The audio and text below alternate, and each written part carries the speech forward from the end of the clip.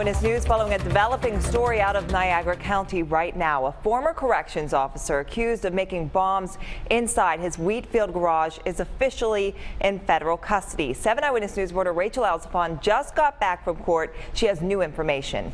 That's right, Laura. Michael O'Neill is still in the hospital, but pictures of IEDs and images pointing to discrimination convince the judge that he is still a dangerous man.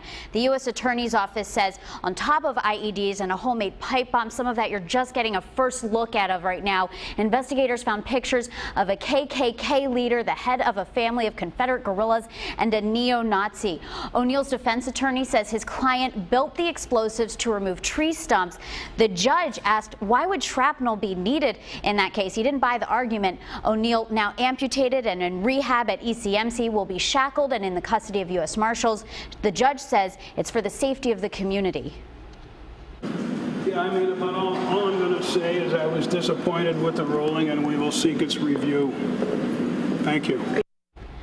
O'Neill's mother also appeared in court holding a rosary during the detention hearing this morning. She wanted her son released to her custody and to be able to watch him in an apartment. Now, the judge said that given the fact that the IEDs and possible evidence pointing to discrimination already went unnoticed in a garage when the two of them already lived together, he said he just couldn't let that happen. Rachel Alzafan, 7 Eyewitness News.